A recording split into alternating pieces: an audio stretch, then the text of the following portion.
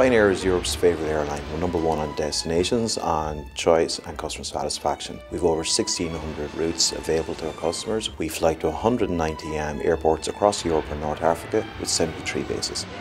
So Ryanair's fundamental business is efficiency. Efficiency is always about having the right information at the right time in the right hands. Data is the backbone to our business. Without having data, we can't operate the efficient airline that we currently have. So the key to Ryanair's operating success is being able to turn an airplane around in 25 minutes. With the right data on hand at the right time, this is possible. Technology has always supported that, and as we grow throughout Europe, we rely more and more on technology for this to happen.